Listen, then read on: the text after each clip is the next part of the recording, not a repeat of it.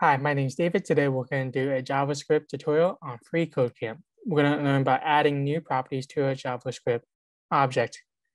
So when we already have an object like this one, what do we do if we want to add something? We can just use this syntax where you say the name of the object, dot the property of it, and then the value you want to give it.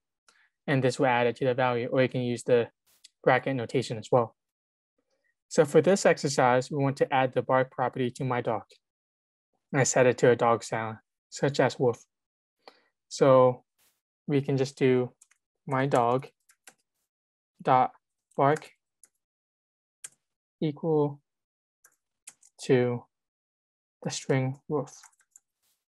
And that's it. And now if we console log my dog, we should see this new property. And we see it here.